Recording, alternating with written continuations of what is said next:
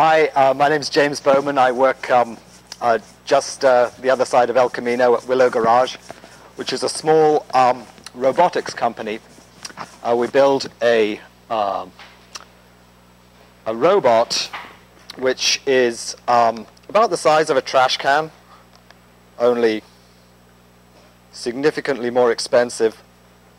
It looks like, whoa,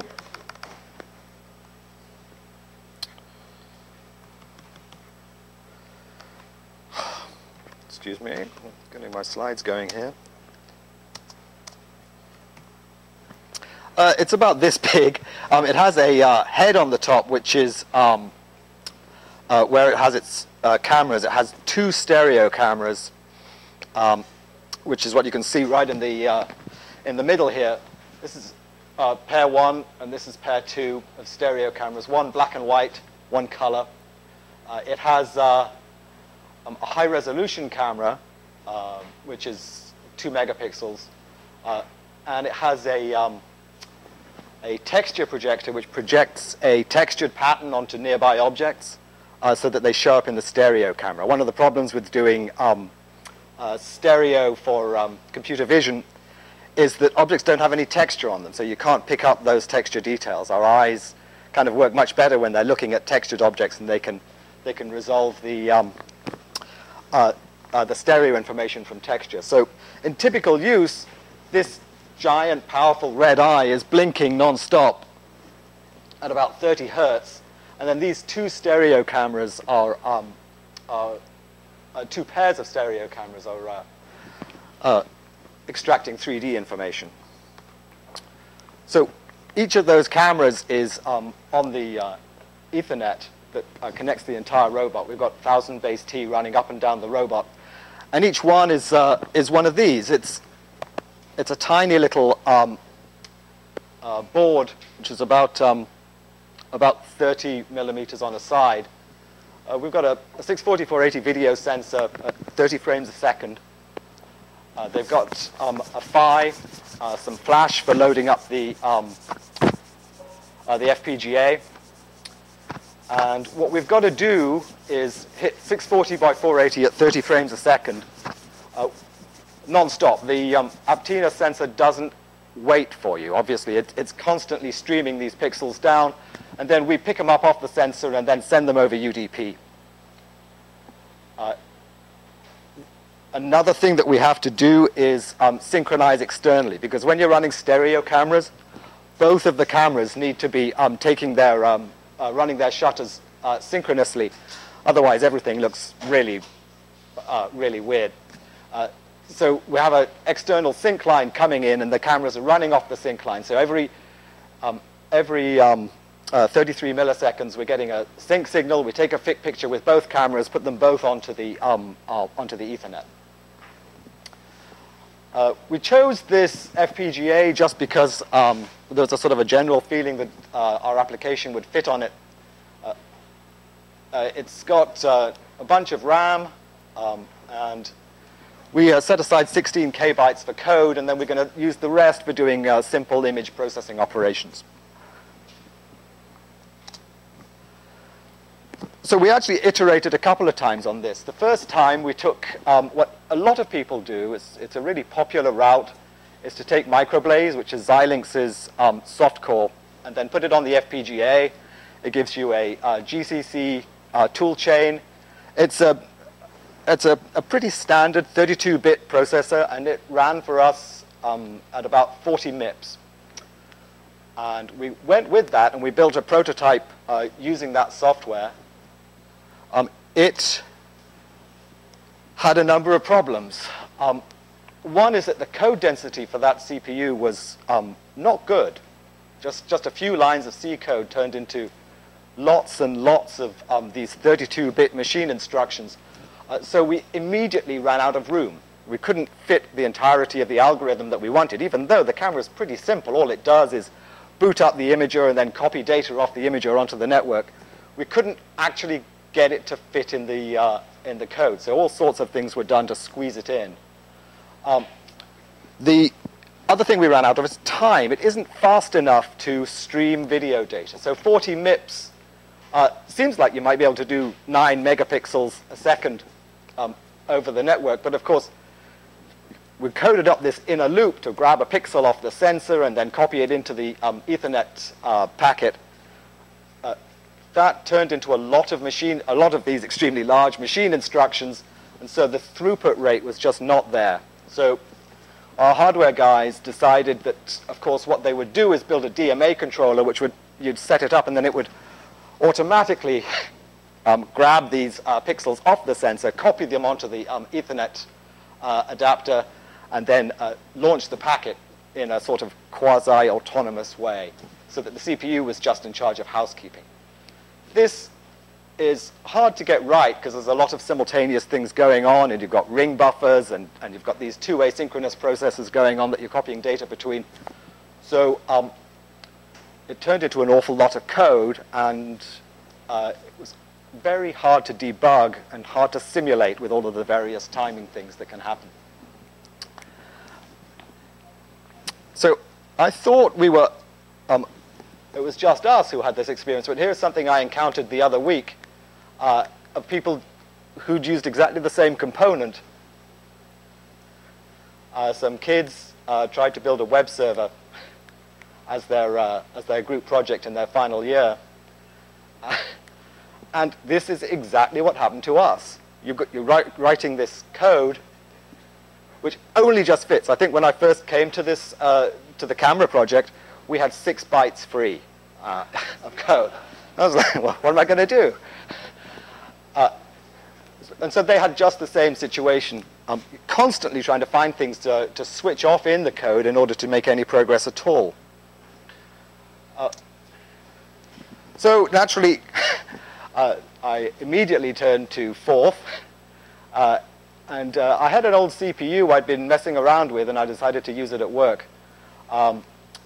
It's 16-bit instruction, 16-bit data, so there doesn't seem to be very much in this project that involved 32-bit data. Network stuff occasionally involves 32-bit quantities, but not enough to really justify a 32-bit CPU.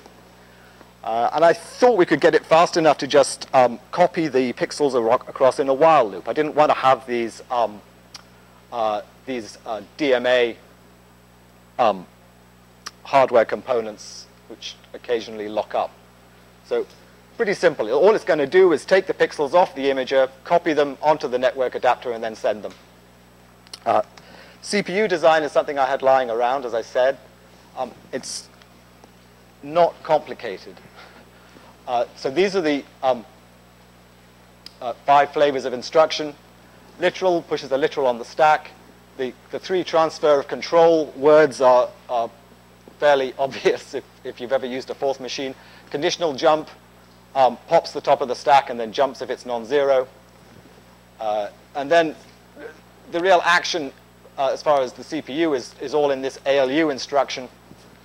There's a it's a bit like the Novix design in that it's horizontally microcoded.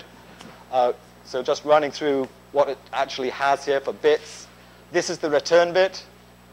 This 4-bit field here tells you tells it which ALU operation to do. I'll run through those in a moment. This bit, if it's on, copies the top of stack into the second thing on the stack. This bit copies the top of stack onto the AR stack.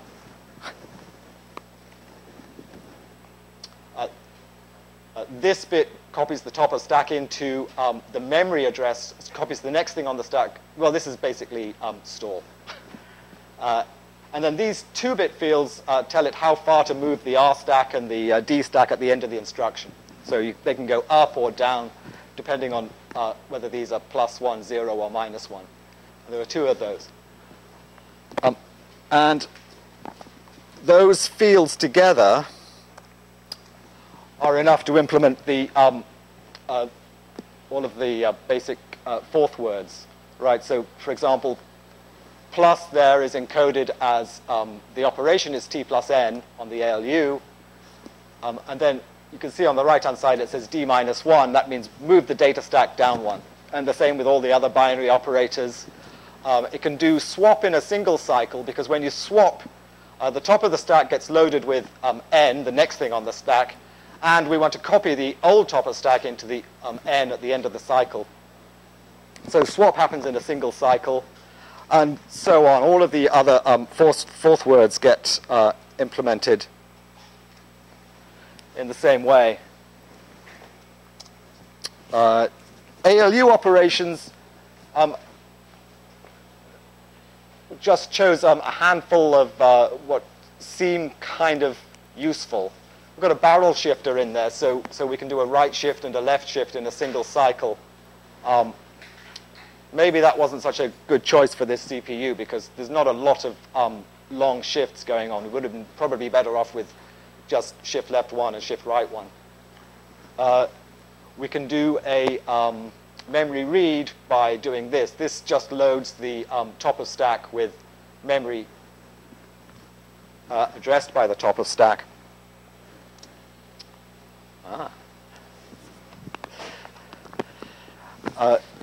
When we're writing code, I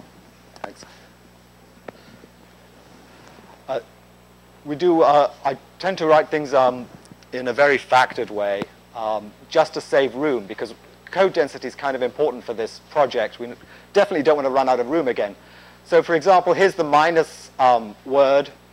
What minus does is it negates the top of stack and does an addition. Well, addition, you saw it on the previous screen, is actually a base word, but negate isn't. We don't have a negate. So negate does an invert, which is a primitive, and then does an 1 plus. 1 plus is defined as 1 and plus.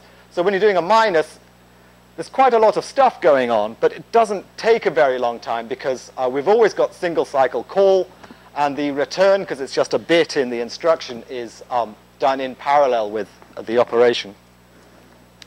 So in fact, for example, this guy does negate, only takes, I think, 3 clocks. It does the invert, and then it branches to 1 plus because it's the last call in a word gets turned into a direct branch. And it pushes 1 and does a plus and does a return in the same cycle as doing the plus. So things end up being quite cheap as far as call and return, which is good for factoring. It's really rewarding to be able to factor stuff when you know that you're not going to be incurring a big overhead. And of course, it saves room. Here's how it's actually built. The whole thing is my earlier versions had used multi-cycle dispatch, but this time I went for single cycle, so there's no pipelining. One of the interesting aspects of the microblaze is that they used a lot of pipelining to get their clock speed up, but then didn't really have very much. They didn't really get a very high clock speed even after all that pipelining. They still only ran at 40 megahertz. So with this particular pipeline arrangement, we're getting about 80 megahertz with a single stage, with no pipelining at all. So what happens is, what we're looking at here is the span of a single instruction going from RAM all the way through to the RAM writes. So the instruction comes out, goes into the instruction decoder. At the same time as we're reading the reading memory and reading the top of stack, the R stack and the D stack all go into the ALU, and it does all of its computations in parallel with this decode. It was kind of important to get this speed going, to get this parallelism between the decode and the ALU, is that the ALU kicks off immediately. The ALU doesn't need to look at the instruction decode before it starts all of its work. And then it produces all 16 results, which then get selected according to what the instruction was. Some fourth machines do things like support memory offsets by using the add operation in the ALU. That introduces an immediate delay because you've got to wait for the decode and then feed that back into the ALU so it knows what to add. Here, the ALU, when it's doing the add, it always knows that it's just adding T to N, the top of stack to the next on stack. So those always get kicked off immediately. And add is like a really long operation. In fact, it's the longest chain in here, is this add chain through the ALU. That mux outputs the new topper stack. That gets written to the D stack, ready for the next cycle. There's an optional write to the R stack, optional writes into RAM. This RAM is, of course, block RAM in the FPGA, and it's really fast. It's much faster than the logic in the FPGA, which is obviously the bottleneck here. But the RAM's fast, and we're working it hard, because every cycle we're using one port to do an instruction read, and we're using the other port to do effectively we're reading from the address given in the top of stack. So this guy's working every cycle. Of course, we do the read, and we do the read of the top of stack, and then we feed it into the ALU, and then we don't use it a lot of the time. It's only if the instruction was actually a read that it gets fed through and then muxed out. So effectively, we're doing these RAM reads every cycle, just on the off chance that maybe the instruction actually is a fetch, which is not very power efficient, but there you go. So one of the goals was code density, and it was a big difference.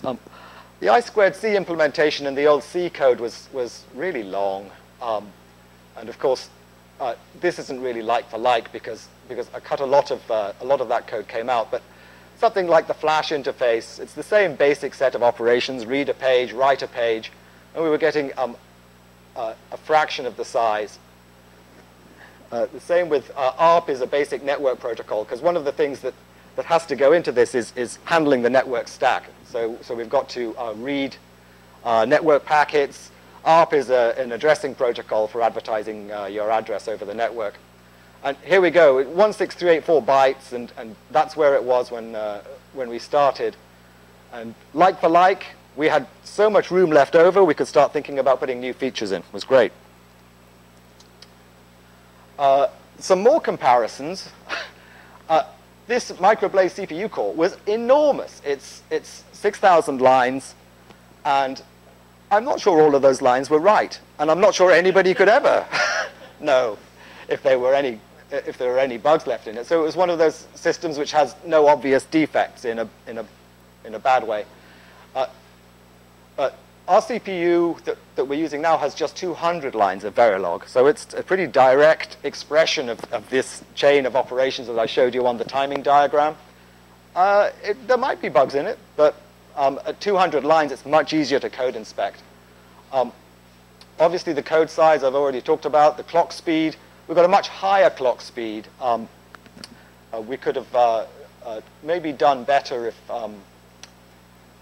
on a more expensive FPGA. I think the Vertex line have better clock speeds. Something that nobody really takes into account is how long it takes to build the tools. We actually never built the Microblaze GCC compiler toolchain. We just passed around a binary, because it takes hours. Why would anybody want to change the GCC when it takes a whole morning? But of course, with the toolchain that we had for this guy, it was maybe 1/10 of a second, which really encourages you to refactor the tools. If you're stuck with this guy, you're gonna, and if you make a mistake when you're changing GCC, it's hours before you find out what you've done wrong. Here, it's instant. In conclusion, 4 CPUs are easy to make. We spent much less time starting from scratch with the 4th CPU than we spent struggling with the old off-the-shelf Microblaze thing. Code size is a fraction. We didn't have a 6,000-line CPU, we had a 200-line CPU. But also, we didn't have all of these DMA controllers because the CPU was so slow. We could just do it in software. It's a lot easier to code inspect a while loop and say, that's fine, than look at multiple DMA controllers. And because we've got so much code, we can now fit a whole bunch more features into the actual product, which I have running right here. It's still up. So this is the camera. It's a bit fragile. It was never really made to live outside a robot. It's meant to be bolted into the robot's head. So it's streaming its video out over Ethernet into the... where are you guys? There we go. much coffee. So it's got this one has a wide-angle lens with a color filter, and it's streaming out that 640-480 at 30 frames a second. That's just a while loop taking those pixels, putting them into the network interface, and then sending out packets. There's a few other housekeeping things it does, but that's basically the entire task of it. You're streaming video over Ethernet using UDP. Yes, exactly. And that looks very good. It's stable, and we put in one of the features that we couldn't fit in the old core was keeping a running exclusive OR of all of the lines that we've sent in the frame, and then sending that at the end of the frame as a checksum. So if a single packet gets dropped, we can recover that missing line. Do that with this. Yeah, this is what this is doing now. So because UDP is obviously not guaranteed, because you send that extra line, you can cope with a single packet loss in the frame, which was good for us, because we've got 6 of these going all the time. Collisions happen every few seconds. So you're sending 1 pixel per packet? We send, actually, the way we've done it is a final line at the end of the frame, which is the exclusive OR of all of the lines in the frame. It's 1 frame per packet? Sorry, no, it's each packet is 1 line. So we're sending 600. Line per packet. Yeah. And then the last packet is this running XOR. And you do it vertically. Yeah. Yeah. Why Sure. do you invoke the overhead of the packet per line rather than per frame? Oh, but the sensor only has a tiny amount of room in order to buffer the frame. We don't have enough storage. So this frame is much bigger than the memory of the CPU or the FPGA. It's like a third of a megabyte. You did it for the whole frame packet, be too big. As well, yeah. Yeah. Sorry, another question? Oh, no, just waving. So that's that. It was a big success, and we're probably going to be using more forth-based small things on the network to meet our hard real-time requirements. The robot has a bunch of controllers in it, which are running in a 1 kilohertz loop. And we're probably going to be using just another variant of this to run that 1 kilohertz loop for all of its joint controllers. So that was work, and I had at home an FPGA development board lying around, which I thought I'd put the CPU onto. This is made by a company called XS. It's got a big Xilinx FPGA on it, and it has a whole bunch of peripherals. It has another network adapter. It has some flash and some RAM. And most fun of all, it has a VGA connector. It exposes some VGA pins. And so you can write some Verilog to trigger the VGA. It's not complicated. Here we are running at 800 by 600. So the screen that you're seeing is being generated by the Verilog VGA that I wrote a few nights back. And what we've got here is a character display. You can see the characters are being generated out of a little RAM. And because I wanted to have some fun, I put some sprite hardware into the VGA generator. So each of these is a little bit field, and it's spinning them around using a sine and cosine table. But this is the current time, of which I have 5 minutes left. And this is obviously the clock. It's being drawn on the screen using that VGA controller. But what's interesting about it is that it's not actually computing the time internally, it's querying an NTP server because what we've got here is an Ethernet adapter. So it's going through the Ethernet back to Apple's time server, asking Apple at 1 hertz what the time is, and then rendering the time up on the screen. So it's a clock, and occasionally you'll see it miss a second as a packet gets lost somewhere. So there's some code, and Apple tells us the actual NTP time, and then you can see the NTP round trip time there as we go to apple.com and ask them what the time is. So that's using the same network stack that we used for the camera, just running on this board here.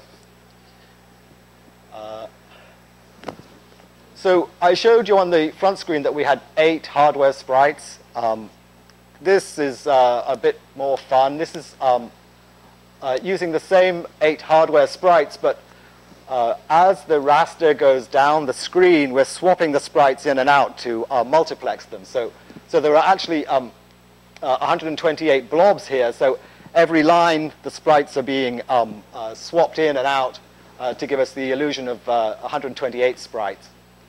And that's, so here's kind of the hardware approach here is to do the absolute minimum in the Verilog, because Verilog is maybe the world's worst language for factoring. It's just terrible. They've taken the don't repeat yourself principle and dropped the D. It's just everything in it you have to specify over and over again. So it's really unproductive to be working in Verilog. So I've done the absolute minimum in the Verilog, which is the minimum number of hardware sprites. And then the thing which is swapping out the sprites and doing all of this raster chasing is in Forth. There's just a big while loop while it loops over the lines in the screen, managing this, this virtual resource. And to finish, this is using the same thing. Right, we're playing a simple game, still using those same 8 sprites. There's plenty of CPU available to,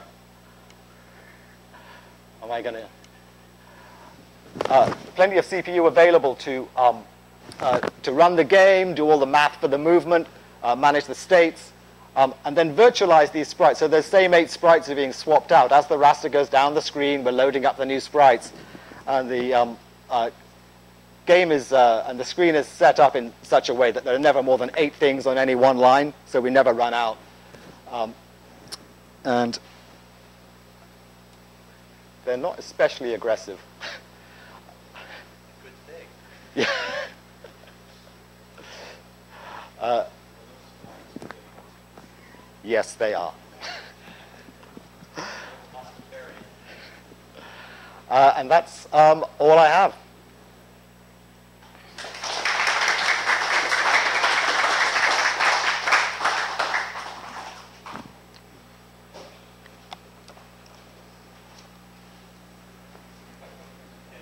Sure. Apropos. You comment on the developing time here for the system compared to maintaining the system. Well, we had a specific goal, and it was certainly a lot less time overall to get us to the same point than we had spent on the project overall. In fact, several efforts had been made to get the camera going with the old system. And so it had been quite an expensive project, and it suddenly became a very cheap project taken from a standing start with the Forth system. But that was because I know Forth, and I'd built a CPU before. Who can say? I mean, if you're pushing Forth in an organization and nobody knows Forth, then there's going to be some wrong turns there. I mean, for example, I didn't put on the there's no interpreter on the target hardware. We just used a cross compiler. There's no dictionary on the target chip. That's a shortcut I took in order to not run out of memory. Yeah.